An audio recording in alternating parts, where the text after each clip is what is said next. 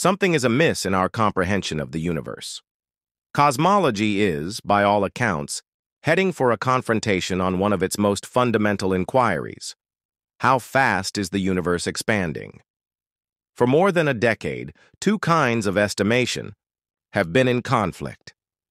Observations of the current universe commonly find the rate of expansion, called the Hubble constant, to be around 9% quicker than predictions based on early universe data. Analysts trusted that the James Webb, the most advanced telescope ever constructed, would help. 33 settle the inquiry unequivocally. However, consensus has so far failed to appear.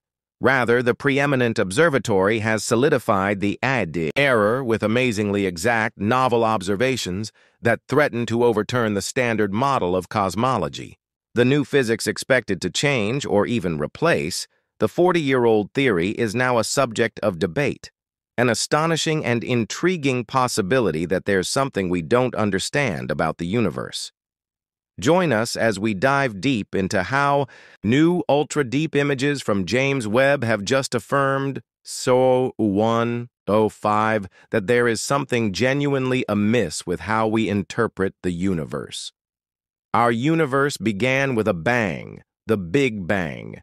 Energy, mass, and space flashed into reality all within a passing moment.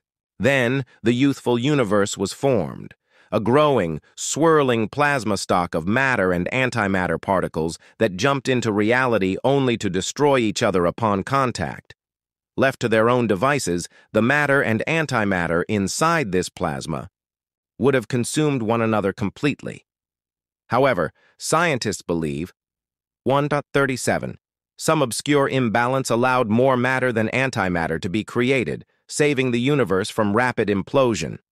Gravity packed the plasma pockets, crushing and warming the matter so that sound waves, traveling just over half the speed of light, called baryon acoustic oscillations, undulated across their surface. In the meantime, the high energy density of the early universe's crowded content expanded space-time, pulling a small part of this securely from the fray. As the universe expanded like an inflatable, the standard story goes, 2.10 normal matter, which interacts with light, hardened around clumps of invisible dark matter to form the first galaxies, connected together by an immense cosmic web. At first, as the universe's substance spread out, its energy density, and thus its expansion rate, diminished. However, about 5 billion years ago, galaxies began to retreat again at an ever-increasing rate. The reason was another invisible and puzzling substance known as dark energy. The simplest and most famous explanation for dark energy is that it, 0243, is a cosmological constant, an inflationary energy that is the same everywhere and at every moment, woven into the expanding fabric of space-time. Einstein named it lambda in his theory of general relativity. As our universe expanded, its general matter density dropped, while the dark energy density remained the same, progressively making dark energy the greatest contributor to its overall expansion. Included in the energy densities of normal matter, dark energy, and light are the upper speed limits of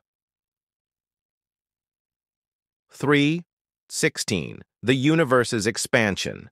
They are also key ingredients in the lambda cold dark matter, lambda CDM model of cosmology, which guides the expansion of the universe and predicts its end. When matter is spread that far, it encounters a heat death known as the Big Freeze. Many of the model's predictions have been shown to be extremely accurate. Yet here's where the problems begin. Despite much searching, cosmologists have no clue what dark matter or dark energy actually are. As Ofer Lahav, a professor of astronomy at University College London, ratio 0349, who is involved in galaxy surveys of dark energy, said, "Most people agree that the universe's current makeup is 5% normal matter, 25.5% cold dark matter, and 70% dark energy. The embarrassing reality is we don't know the last two." However, an even greater challenge to the lambda CDM model has emerged. Depending on which method astrophysicists use, the universe appears to be expanding at different rates, a discrepancy known as the Hubble tension. Methods that account for the early universe show it expanding much. 421 faster than the lambda CDM model predicts. These methods have been tested and confirmed by numerous observations. For instance, Nobel Prize-winning astrophysicist Adam Rees, who led the team that made the new James Webb estimate, said, "The only reason I can understand for them to differ is that the model we have between them is maybe missing something." Measuring the universe's expansion takes a bit more than a radar gun. The main method to measure this expansion looks at the so-called cosmic microwave background, CMB, a remnant of Bito 452, the universe's first light, created only 380,000 years after the Big Bang. The imprint should be visible across the whole sky, and it was designed to find the Hubble constant with less than 1% uncertainty by the European Space Agency's Planck satellite between 2009 and 2013.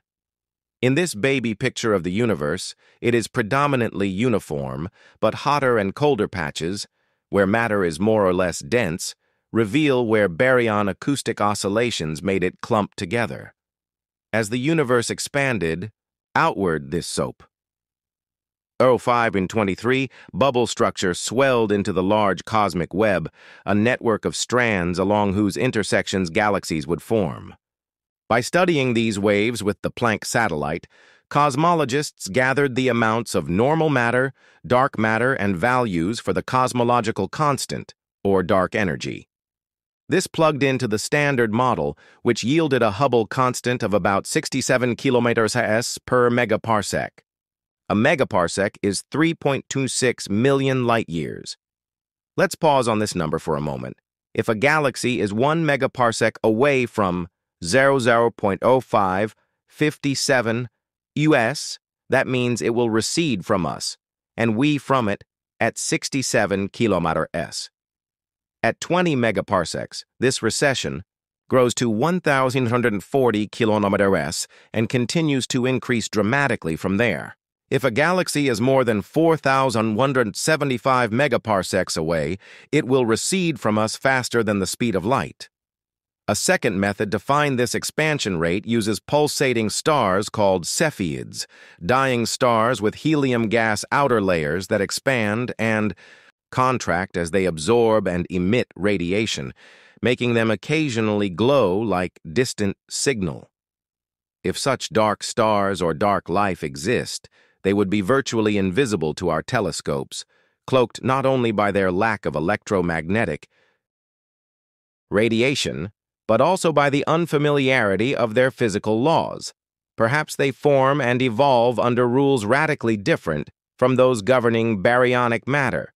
If dark biology is possible, then life as we know it may be but a single expression among countless others in the grand diversity of cosmic existence. 13. As we peer deeper into the darkness with increasingly powerful instruments like the James Webb Space Telescope, we confront a more humbling possibility that we may be embedded in a reality far richer and stranger than we imagined. The cosmos may contain layers of structure and meaning inaccessible through conventional observation alone, veiled not only by distance and time, but by the limitations of our current physics. 14. 3. This deep uncertainty has rekindled interest in modified theories of gravity such as MOND, modified Newtonian dynamics, or emergent gravity, which attempt to explain galactic rotation curves without invoking unseen matter. Though controversial and far from universally accepted, these alternative frameworks challenge the orthodoxy and keep theoretical inquiry alive in a field increasingly shaped by precision but frustrated by paradox. 14. Meanwhile, dark energy remains even more mysterious. Whether it is truly a constant property of space or a dynamic evolving field, sometimes imagined as quintessence, remains one of the greatest questions in science. Some cosmologists even speculate that dark energy might decay or change over time, possibly reversing cosmic acceleration and plunging the universe into a future contraction known as the Big Crunch. 15. Others envision a scenario where dark energy grows stronger, leading to a big rip in which galaxies, stars, planets, and eventually atoms are torn apart as space-time itself unravels. In this apocalyptic vision, the universe ends not with fire or ice, but with an unstoppable expansion, shredding all structure, leaving behind a silent, featureless void. 1557. And yet, amid all this uncertainty, what remains clear is that the universe is not static, not eternal, and certainly not simple. It is a dynamic, evolving entity governed by subtle forces and shaped by hidden components. Every new observation, whether confirming predictions or defying them, is a step closer to unlocking the ultimate story of existence, a story still being written in starlight, gravity, and time. As we venture further into this cosmic narrative, humanity finds itself in a pivotal role, not as masters of the universe, but as curious observers awakening to its depth. With every mission launched beyond Earth's atmosphere, we stretch our senses across billions of years and trillions of kilometers, hoping to decode the silent language of the cosmos. The James Webb Space Telescope is only the beginning. Next generation observatories, like the Nancy Grace Roman Space Telescope and ESA's Euclid, aim to chart dark energy's fingerprint on the large-scale structure of the universe.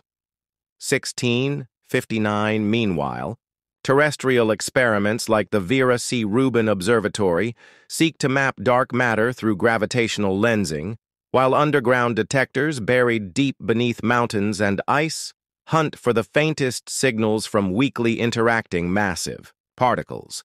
But so far the silence remains profound.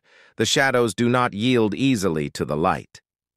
1727. And yet, perhaps light is not enough. Perhaps the answer lies not in shining brighter, but in listening differently, in devising instruments that detect not just photons, but the very ripples of space and time. With gravitational wave astronomy, a new sense has awakened. We have already heard the death screams of colliding black holes and neutron stars. Tomorrow, we may hear whispers from before the first stars formed, fossil echoes of the Big Bang, carried not by light, but by the tremors of creation itself. 17. If we succeed, we may detect hints of new physics, cosmic strings, phase transitions, or even evidence of other universes colliding with ours in a multiversal sea. Some theorists suggest that our universe is merely one bubble in a vast foam of inflating domains, each with its own laws, its own particles, its own version of reality. If so, the question is no longer, what is the universe made of, but why? This universe, and not another? 33. In the face of such overwhelming possibility, awe is inevitable. But awe should not paralyze, it should propel. For within these dark enigmas may lie the key not only to cosmic truth, but to our own origins and fate. We are star-born, dark matter-shadowed, and dark energy-driven beings, piecing together a puzzle whose edges extend beyond what we can see or touch.